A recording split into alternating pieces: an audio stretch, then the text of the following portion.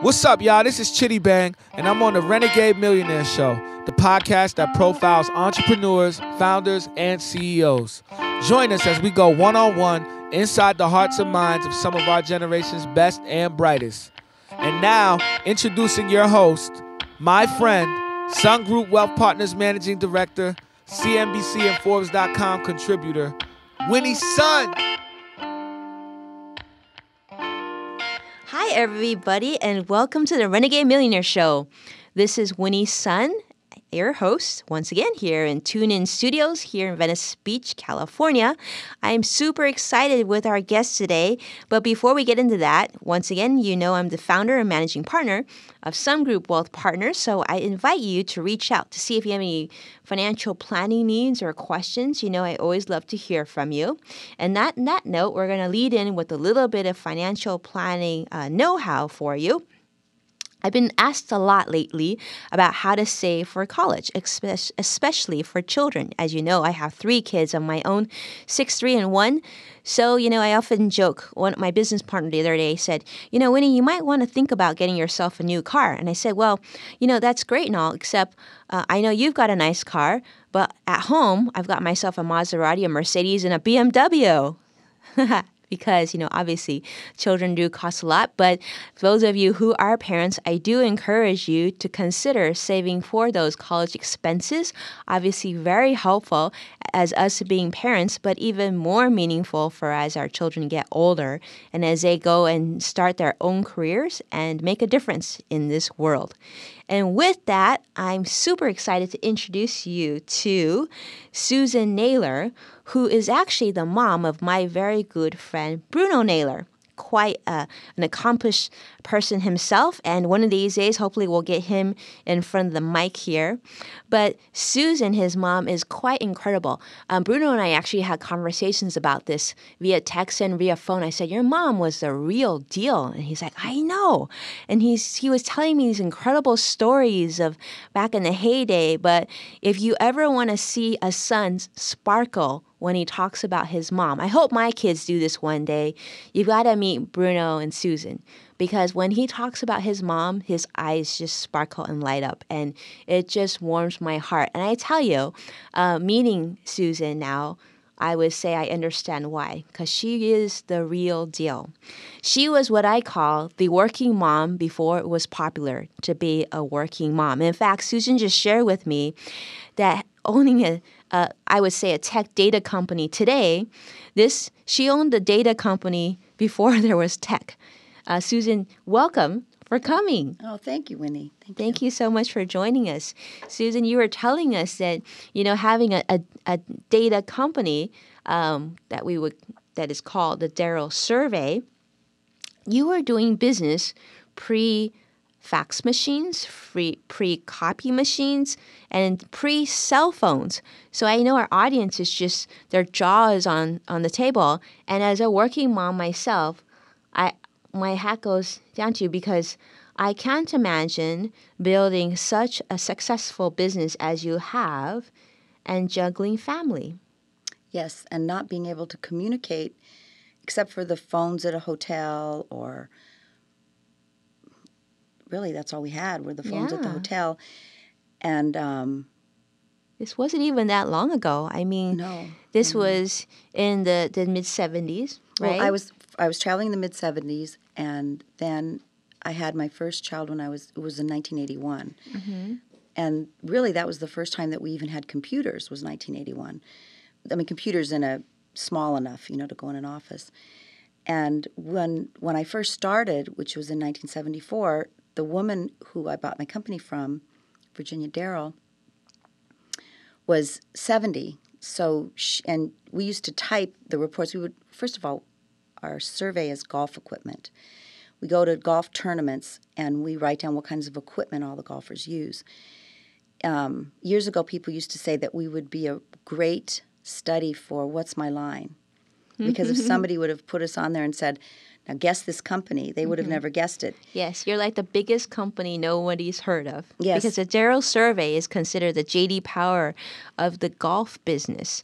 And, it's really the golf industry's leading independent and impartial arbiter. I'm reading the bio right now, apologize, of equipment, but it's just so huge. Impartial arbiter of equipment used. So you've been called the J.D. Power Associates of the golf business by the best. You've been called this by Calloway's Chuck Yash. And Darrell Survey is a family-run business here owned in Los Angeles, owned by Susan yourself and your brother John. Mm-hmm. And your offices are in LA and Atlanta, and you carry on the tradition begun by Eddie and Virginia Darrell in the 1930s. In the past 20 years, Darrell Survey has developed alongside the golf industry, modernizing its methods with computer technology and expanding its territories across the globe. That's your bio. That's what I got from the website. Thank you. Yes, when Eddie first started back in the 30s, he was a friend of a famous old golfer named Porky Oliver in grade school. And he would go to the tournaments and he would take a starting sheet and he would just write down Titleist ball, FootJoy shoe, Spalding this, Wilt McGregor that. And then he would give that to the manufacturers, and the manufacturers would, pay him a little something so that he could have a hotel room that night. And then really, so he invented so you would calm the room. Exactly. So he invented a data company before anybody even knew about data. Yeah, this is before Dropbox. And so then throughout the 60s and then the 50s and 60s and then into the 70s, he died, early 1970s. And then his wife, Virginia, was by herself trying to keep the company going. And so she then asked me to join her. And so it was the two of us. I was 20, she was 70. And two women on the golf course. This is incredible. If you don't know what Darrell Survey is, actually, I learned this through the time. So basically, Susan or Virginia would go to all these PGA tournaments and basically be snooping around in people's golf bags to see what kind of clubs and even on all their equipment that they were using, right? That they needed to report back golf to. Balls, irons, woods. Even shoes? Shoes, hats, bags, gloves. But anyway, Virginia was a real character, and I learned a lot from her. And she had 3 little terrier dogs, and we would get in the car. This is true. We would do Pebble Beach, which was that's a big deal, right? Yeah, that was the Bing Crosby tournament. Wow, Bing Crosby. Remember, yeah, and that now it's the AT&T. We would do Bob Hope's tournament, which is now Humana. But anyway, we'd do the West Coast, and then we got in the car. We drove across the country to right before the Masters, and then we went to the Masters, and we stayed on the road, Virginia, me, and 3 dogs, and never came home until Thanksgiving. Oh, my goodness. So I read that. It's like 9 months on the road, right? We didn't fly anywhere. Oh, wow. In fact, the players didn't fly. Nobody flew. We all drove. There were planes back then. I know, but we didn't fly. Hardly anybody flew. Oh. And there were maybe 30 tournaments, and we would just go we might go from Philadelphia down to Texas, and then we might go to Chicago, and then we might go wherever. And our job was just to be there by Tuesday. We'd have to be there by Tuesday, and then we could leave on Friday or Saturday, and then we'd go to the next tournament. And I did that for 5 years with Virginia. And, that's driving across the country back and forth. And again, no fax machines, no cell phones. We had CB radios. Virginia always had a CB radio. And we got a new car every year. Usually it would be a Cadillac. Like her famous one would be a black Cadillac with red interior. And we had a CB radio. She was the Duchess, and I was the little Duchess. And we'd talk to the truck drivers and go wherever. How fun. No, and we'd go to the AAA. There's no Google Maps. Right. So GPS, people. Nothing. Oh, so wow. we would go to AAA and we'd get triptychs for the whole year. We would know where we had to be. We'd flip these books and we'd figure out where we had to go. You were truly navigating. Were you a driver? Both of us drove. She drove the first few years. A little later, she got a little more tired by the time she was 76. But she was really a trooper at the beginning. And And one dog was named Killer, Calamity, and Little Pro. They were characters, and she was a character. The tour was a character. Anyway, and then we would do our survey, and then we would have to, if a manufacturer wanted the data right away, we would call them up on the telephone that Thursday night, and we would read off every player's name and every piece of equipment they might want.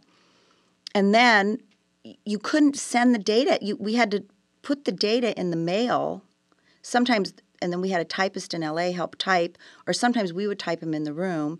Then we'd make these reports and mail them, and everything would be a week late. I mean, we just have to go by mail. Right, right. But we do a lot by phone. And then, like I said, in 1980, we got when the copy machines came out and fax machines came out. That must have then been that was great. a big thing for us. Yeah, that was a really big thing, and life changed after that. And then Virginia didn't believe in computers still. So then finally I got computers, and we managed to. And then now, obviously, we have a website, and they get their data within 3 hours after the last tee time. Mm-hmm. It's we send in we scan in the data. We still use paper forms, and people sometimes say, why do you do that? And we say, because we want to see the changes. We want to see if we crossed it out and we made the change. Like, for example, recently Titleist, a couple of years ago, Titleist called and said, we're having a lawsuit with, I think it was with Bridgestone, and they needed to have documentation of when this model was first introduced to the United States. So they asked us to go back to the 1980 Colonial Tournament and see. So I had a loose leaf, we call them, and it had Joe Ozaki make a new code, and that was the first time that ball was in the United States. So then they could use that as documentation for a lawsuit, so that they could.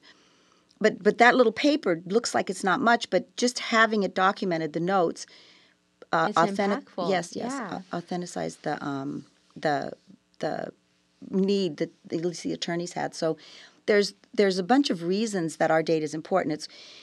Titleist will say number one golf ball, or TaylorMade will say number one driver, or somebody else say number one shoe, and you have to say that we saw that equipment on site, and that's what they were using. You can't just say they used it at the practice round, or they said they liked it, or they say they're using it. That we're like the independent person saying that, yes, they saw it.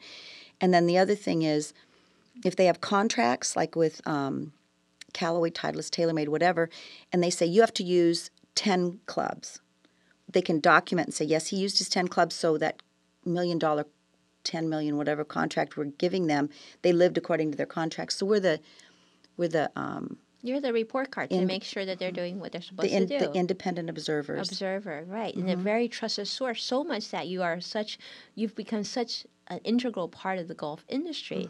And I read that Arnold Palmer, there we go, who is a legend in the industry, came by and he saw you standing in the crowd and said, "Hey, Susie, what you doing here?" Right? And No, it was at the Masters. At the Masters, back then there wasn't a one ball rule, and you could use a different golf ball.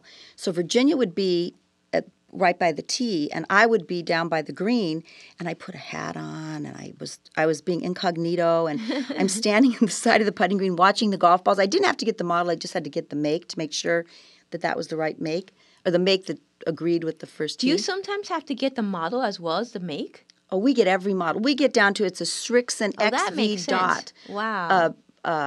Every model of the irons. We get every model of the shafts.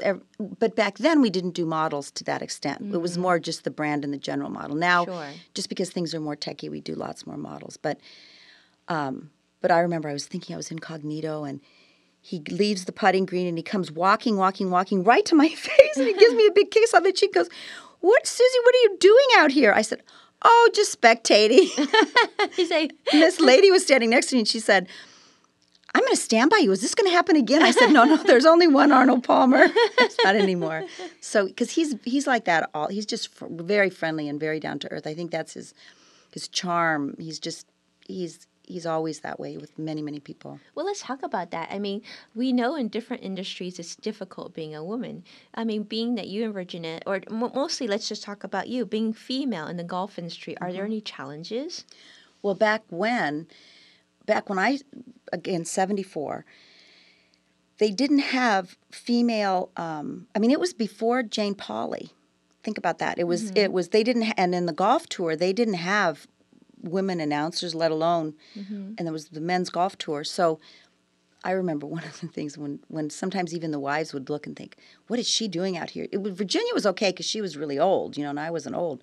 So at the beginning, they didn't take me seriously, or they would think, oh, this company's going to fall apart, or, oh, she's going to be gone in a minute, And I think they were surprised when I was able to make sure that Virginia had what she needed. Because many, many times, and I even know how I feel sometimes with as I get a little bit older, I really appreciate the energy of Bruno or my son Anthony or my daughter Anne helped. In fact, my daughter Anne was just in a commercial for Titleist. They wanted to be authentic with the survey. So they said, could you show the survey takers, which were going to be actors, how to do the survey? And then she would look so good. Yeah, Annie's a pretty one. She was very pretty. And they said, oh, well, could she be in it? And she said, could they be in it? Should be in it. And so she's in the commercial. And they say, what golf ball? And he goes, Pro V1 or whatever. But we could be in another company's commercial too, because we are totally independent. It's not that we favor any one brand. And but anyway, that's the energy of my family and the youth really helps me now, because the thing that I think is the magic of your age and the magic of people is you get in a certain circumstance and magic happens. You run into this person and this person runs into that person. Like you're the best at putting people together, but you bump into this one and you put them together. There's one just quick story that I think is really good. In 1980, I talk about being a woman in a very, very male environment. The British Open's even more so, because a woman isn't even allowed in the clubhouse. Really? Back in 1980, no. And I went to my first British Open, and I went there by myself, and I didn't know about all these rules, and I was just going to do this survey, and I met some of the... You're like, I just want to see your bag. But you step forward, and that's the big thing that I really encourage people, is to have curiosity and to step forward. Take a step, and the minute that you take a step, something interesting might happen. But if you don't take the step, then you can just live in this little box, and your life will probably be fine. But the magic is when you step forward. And like this one time, it was really funny because I didn't know anything about the British Open, and the golf courses are so different. I wandered around the golf course. This was on a Monday, I think, or Sunday or Monday, and you can't see the holes. You can't see the flags. It's called links courses. And this man was walking, and he was telling me about it. I said, oh, this is so interesting. He said, oh, would you like to come in the clubhouse? So I'm going to walk in the clubhouse. He said, stop. You have to have this special thing that ladies can come in. I'll give you this. I said, really? Women can't come in here? He said, no. So he gave me a special ladies badge. So I walked in, and I sat at a round table like this, kind of by this little bar, and they all were men, and this one man was sitting there, and he said, you were recently in a golf magazine. And I said, oh, no, I wasn't. And he said, yes, you were. And I said, I don't think I was. And he said, yes, you were. And he was really stern. And I said, okay, I don't know. And so then he got up, and he walked in a door. And when he walked in the door, there was this black lab dog, and I really like animals. So I said, oh, my goodness, that's your dog. That must be your office. He said, yes. He sat down, and there was one page out of Golf Week magazine, Golf World magazine. I'm sorry, there wasn't a Golf Week back then. Golf World magazine. And there's a picture of me the size of a postage stamp that he had on one piece of paper. Didn't even have the magazine. I said, what are you doing with that this is a paper? little creepy. Isn't that creepy? Yeah. And you know what he said? Read further. The whole article was about him. He was Captain Patty Hamner, the meanest man in golf. He was the head of the whole thing, and he could decide who got on the golf course and who couldn't, and nobody could get on the golf course. And he was the toughest man. And there I was with my picture on his page, and after that we became friends. And I became friends with his dog and his mother and his sister. And the first day of the tournament was pouring down rain, and I never asked to be on the tee. I stayed to the side, and the first day of the tournament he took one arm and the other man took another arm. They took me right to the first tee and put me on the first tee and said, this is where you'll be.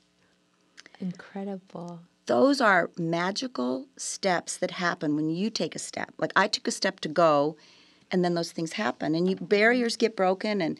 But what are the odds of your picture being on the same page as this man that had all the power at this tournament? And the man taking me in the room. I would have never met him. Yeah. And that's probably an advantage of being female as well. I think that right? isn't it? Yes, yes. That was an advantage of being female and of just being open and curious and taking a step. And I think that's one thing that I would say to any mothers, that you talk to your kids, you tell them your stories, you learn and acknowledge when something magical happens, and you say, I always say thank you, God. But it's like magical things happen all the time. Not all the time, but if you take the steps and then you share it, and then it can happen again, or it can happen for the children because they're out on the lookout for it. They're watching. But if you don't talk about it, then they don't know. Like Winnie, if you have some magical things happening and you share them with your children, then they'll start their day and they'll share their magical things, and more magical things will happen. Well, that's incredible that you say that, because one of the things that really struck a chord with me was hearing the stories about, you were a working mommy before it was popular and accepted to be a working mommy. So back then, women were expected to stay mostly around the home, correct? Obviously women worked as well, but not to the extent that they're traveling all across the United States and Japan and everywhere else that you've gone. Can you talk a little bit about that? Because I thought that was really profound.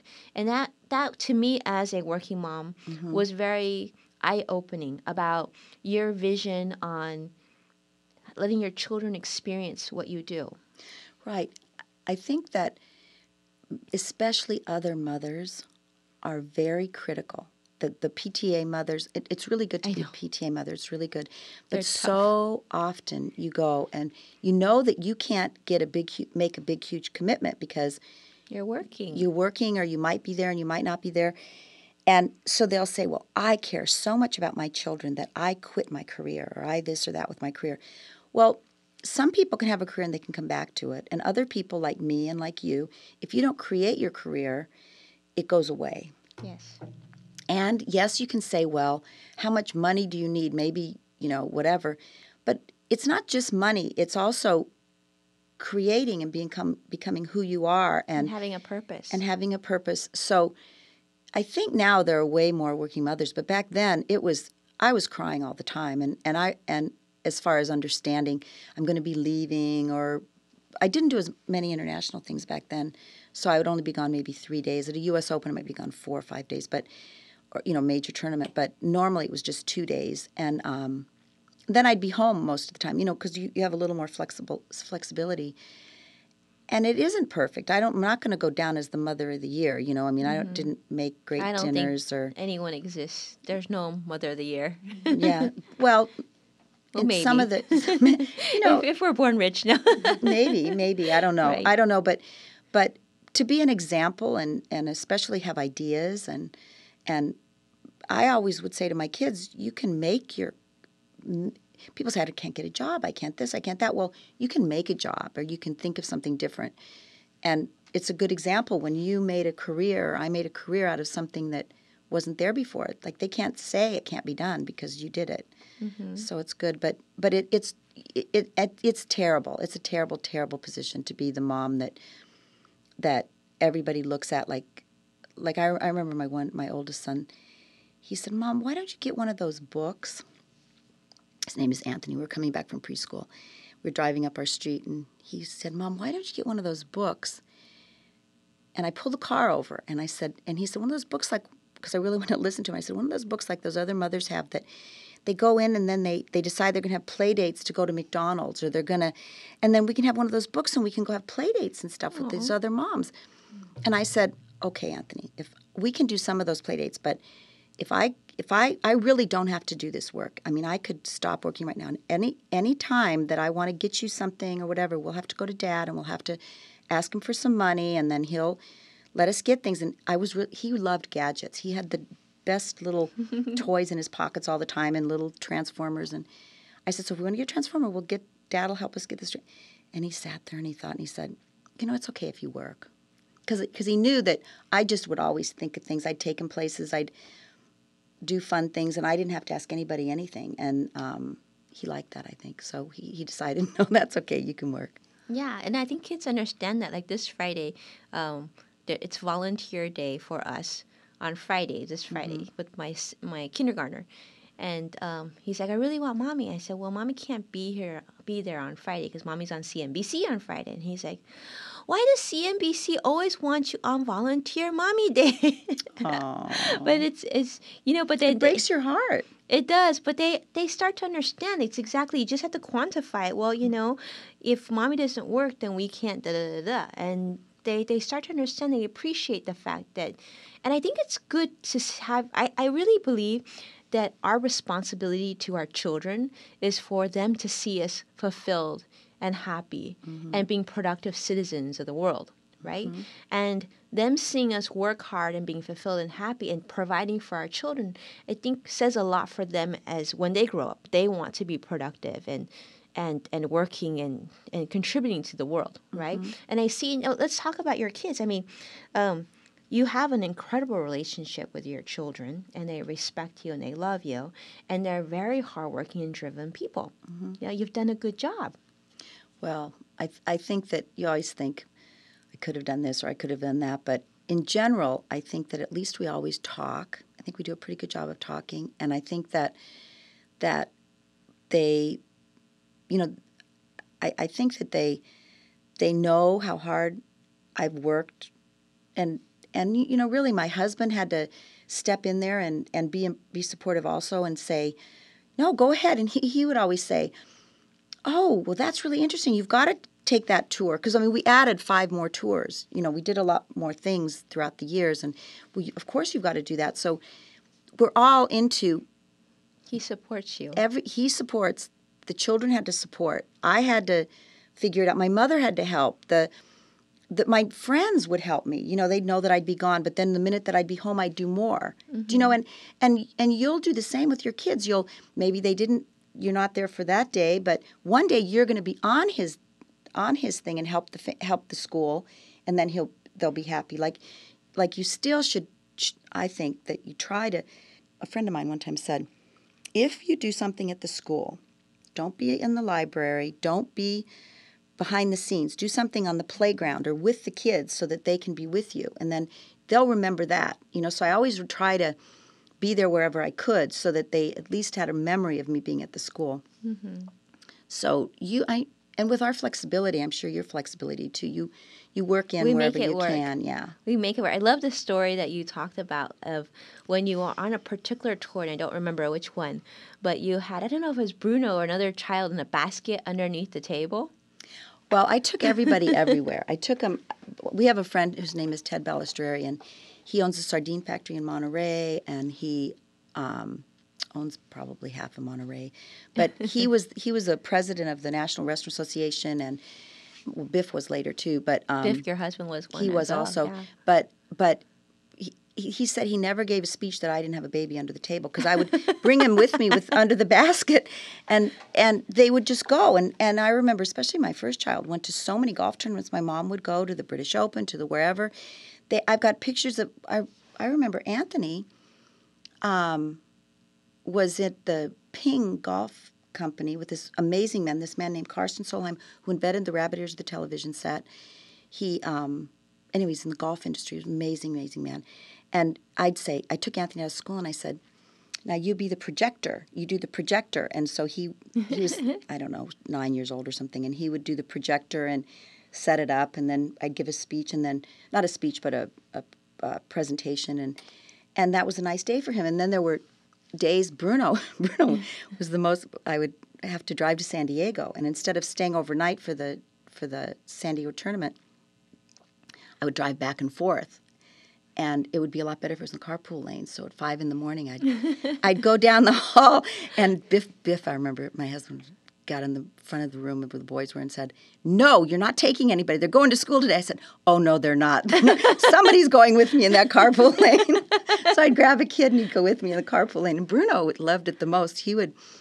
There was this par 3 at this one tournament, and each year he really liked it because he always thought somebody would hit it in the water, and he waited all day to see it. While I was working, he was sitting on the third I can see Bruno doing that. The par 3, he was sure somebody would hit it in there. And then at the end of the day, I said, did anybody hit it in there? Nobody did. But he waited every year for somebody to hit it in there. Oh, goodness. Well, so we can take them with us. Yes. The kids. You can do lots of creative things. Yeah, that's incredible. I love that. Well, the Darrell Survey has done so much. And I mean, there's so many things that you've done today that are relevant. How do you want to stay relevant going forward? What's your vision? Okay. Well, right now we do How many tournaments do you do? over 300. Wow. Over 300, but we also do consumer research for in China, Korea, Japan, Southeast Asia, and China, Korea, Japan, Southeast Asia, and then the U.S. And we do all the Japan tour, all the Japan ladies tour. On the Japan tour, when the kids were older, and it was 1994, I would go to Japan, went over 20 times, and I would leave on Tuesday and come back on Friday. Wow. To Japan, commuted to Japan. Ouch. That was really hard. Really hard. But we didn't have anybody to do it, and somebody said, well, they're going to start another company in Japan. They said, we're going to start another survey company. I said, oh, no, you're not. And so to get it started, that's what it took. And then I love it. we hired oh, no, you're people. not. No, I'll make it happen. We made it happen. But it was going there every Tuesday. And I thought I'd stay there, but I didn't like staying on the weekend. It cost the same amount to come home. So I would the kids didn't even hardly know where I was. I'd leave on Tuesday, They come thought back you were in Friday San morning. Francisco. Yeah, they didn't care. But going forward, we now do China, Korea, Japan tournaments also. The PGA Tour just started doing tournaments in a lot of those, Canada. And what we'd like to do is we would like to maybe open it up to other sports. We were just recently looking at, we've actually done a triathlon. We actually are looking at like maybe sailing or cycling or something with more components. You have to have components. Anything that has you can do. Yes. Well, no, tennis you can't really because it's just our next door neighbor was Jack Kramer. He was a very famous tennis player. He won in Wimbledon in 1946, and he used to say, Susan, anything you want with tennis, we can introduce you to. But the problem is you only have shoes and a racket, and you can see it on television. Right. We can do cars. We could do what's inside for cars. You have to have a bunch of stuff. Yeah, absolutely. So that's what I thought when we were talking about it and when I was reading it.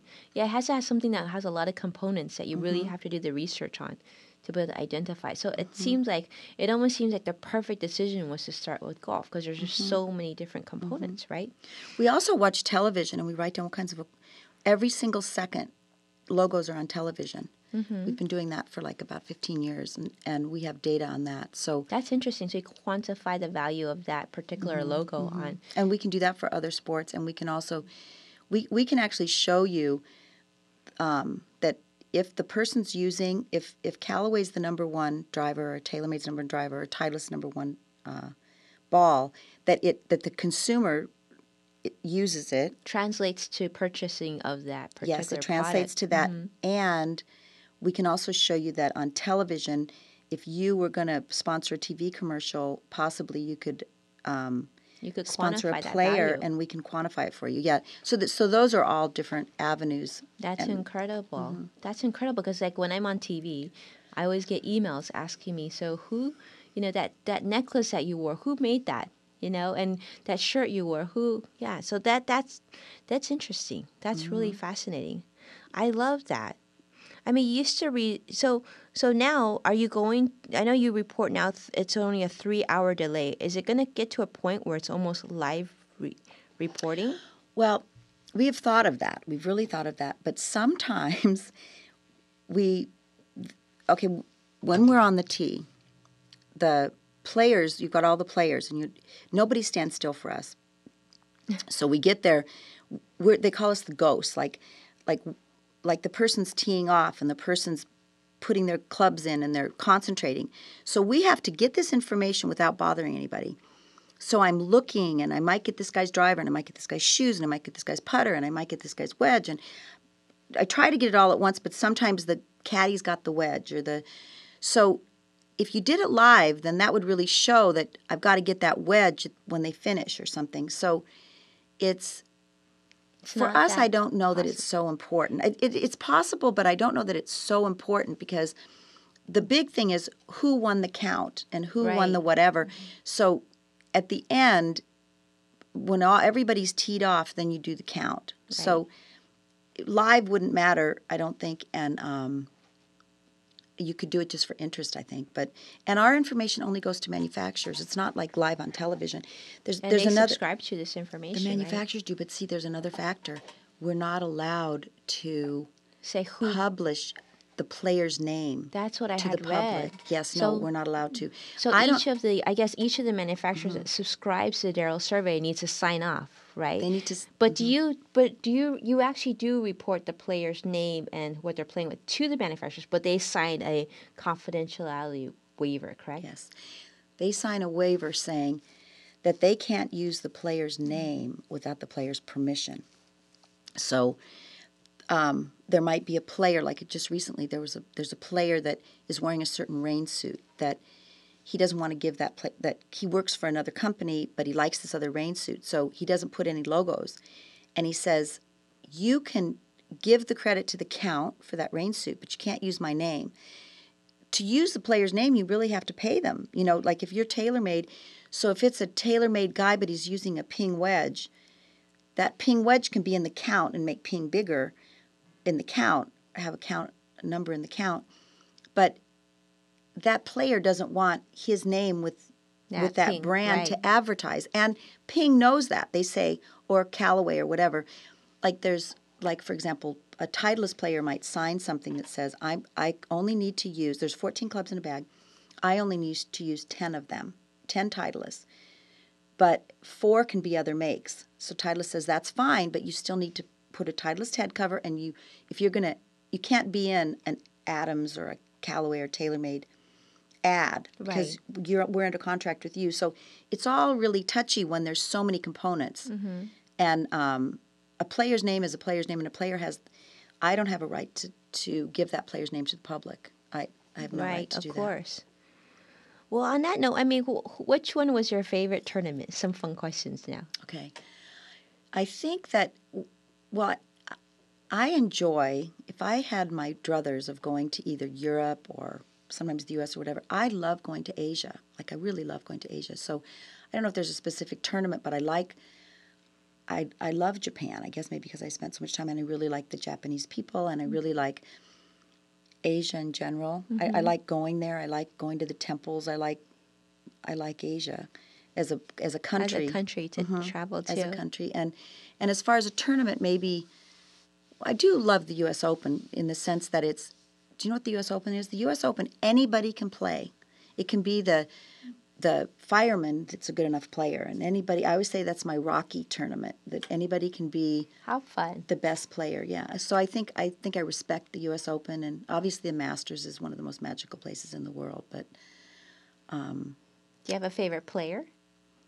oh, there's certain players that I've known for a long, long time. Like, I mean, obviously Arnold is everybody's favorite, and people like Nick Price and Freddie Couples, and mine are mostly older players, but even people that I really respect are people like Ricky Fowler. He's really young and brings a lot to the game, and so those are good people too. Very cool. Well, very cool. Thank you so much, Thank Susan. you, Winnie. Incredible story. I could listen to you talk for forever, but I really want to thank Susan for you for coming and joining us today. Amazing, incredible information. And not only that, I mean, I think this really inspires us to always look at the magical step forward.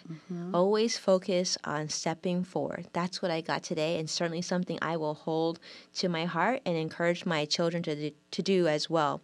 So thank you so much for sharing your story with us. This is Winnie Sun again, and broadcasting here from TuneIn in Venice Beach. Excited to come here again. And if you want to learn more about me, you can find my profile on LinkedIn under Winnie Sun. And of course, website, you can just go to winniesun.com, and it tells you all sorts of good stuff. But I encourage you and excited to have you follow me on Twitter, because I do all sorts of interesting stuff. I even post pictures on the weekends. And that's at Sun Group WP. And most importantly, if you want to learn more about Susan and her journey on the golf course, you can go to their website, which is darrellsurvey.com. And with that, until next time, thank you.